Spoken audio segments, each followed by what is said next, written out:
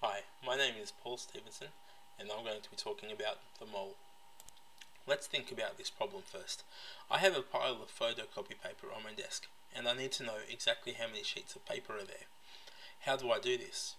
The first thing I could do is count each paper individually. However, I don't really want to do this because let's say there are hundreds of pieces of paper. It will take a very long time to count them all, and what if I lost count halfway through? I would have to start over. But if I knew the weight of a single piece of paper, then I could weigh the pile, divide by the weight of a single piece of paper, and then I would know exactly how many sheets there were. The people that make photocopy paper have helped us out a bit. They've already divided paper into known quantities. These are known as reams, which have 500 sheets, boxes, which contain 5 reams, and pallets that have 40 boxes. So instead of asking for 100,000 sheets of paper, I can ask for one pallet and then still get the exact amount that I'm after. And this is what the mole is, a word to describe a very, very big number of anything. And by very, very big, I mean absolutely huge. The mole is represented by Avogadro's number, which is 6.022 times 10 to the power of 23 particles per mole. So this is 6 followed by 23 zeros. That is an absolutely massive number. It's going to be hard for me to give you any type of context for a number this big, but I'm going to try. If we had 1 mole of marshmallows that were evenly spaced around the Earth, this will form a layer 19 kilometers deep. 1 stack of a mole sheets of paper will reach the moon and back over 80 billion times. And 1 mole meters is the same as 60 million light years, which is 630 times larger than the Milky Way galaxy. The mole is a massive number. Because chemical molecules are so small, the mole is a very useful term for chemists to describe how much of a substance we have. The definition of the mole, according to Blackman, is the amount of substance that contains the same number of specified entities as there are in exactly 12 grams of carbon-12. Let's take a moment to think about this for a bit more. So the atomic mass unit, or the AMU, is defined as 1/12 of the atomic mass of carbon-12. The reason why we use the carbon-12 isomer is because it has 6 protons and 6 neutrons in its nucleus, so it has a total of 12 nucleons. So the atomic mass of the carbon-12 isomer divided by 12 is then the atomic mass of 1 nucleon, which is 1 AMU. And then to find out how many nucleons are present in 1 gram of the substance, all we have to do is find the inverse of the AMU, that is 1 over the AMU, and this turns out to be Avogadro's number. The relationship between atomic mass and the number of particles goes a bit further. So the atomic mass of a single atom from the periodic table is equal to the mass of 1 mole of that substance. So 1 mole of hydrogen equals 1 gram, because the atomic mass of hydrogen is close to 1 gram. So it's the same for carbon. 1 mole of carbon equals 12 grams, and 1 mole of nitrogen equals 14 grams. And remember that 1 mole of these atoms is 6.022 times 10 to the power of 23 atoms. Okay, let's move on to something a bit bigger.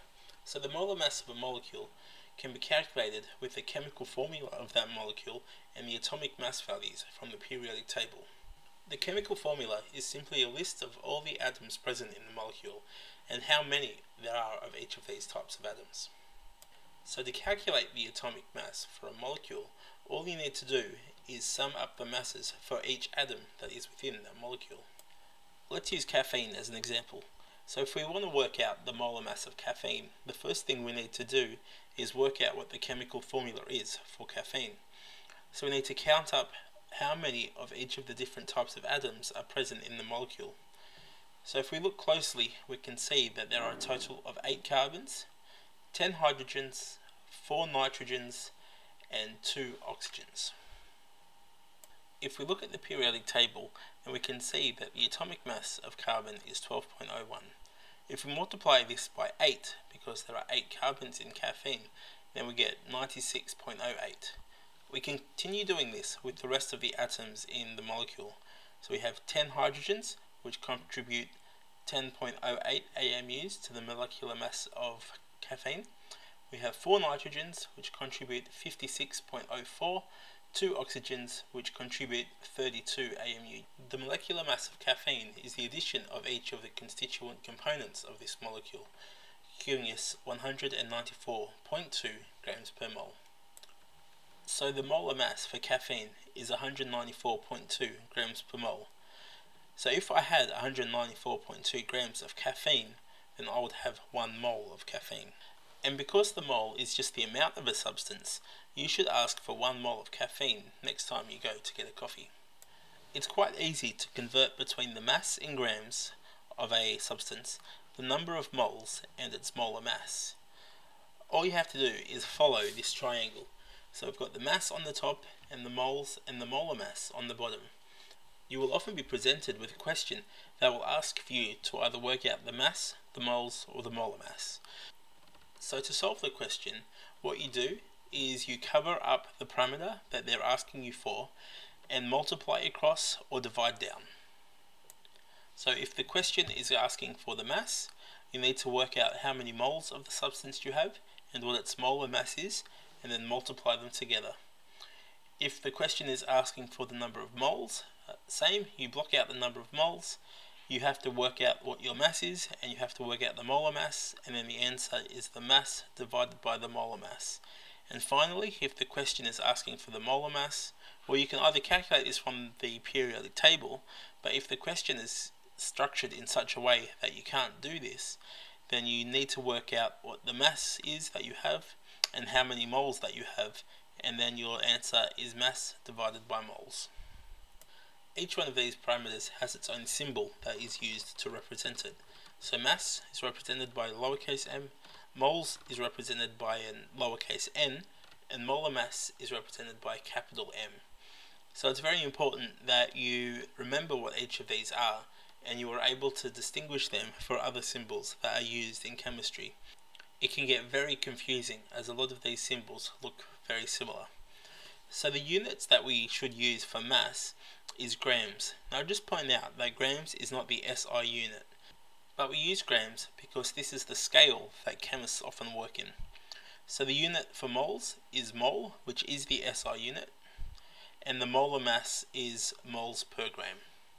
Okay, if we look at another example, if I have 2 grams of table salt, how many moles?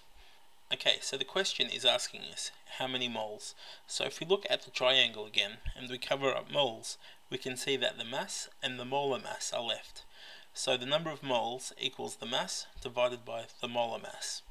From the question, we can see that we know what the mass is, and that's 2 grams. So all we have to do now is work out the molar mass for table salt. Table salt is made up of sodium chloride crystals. We can work out the molecular mass of this because we know from the periodic table that the atomic mass of sodium is 23 grams per mole and the atomic mass of chlorine is 35.45 grams per mole. So when we add these together, we get the molecular mass of salt, which is 58.45 grams per mole. Now we have everything we need to solve this problem. So the moles equals the mass divided by the molar mass.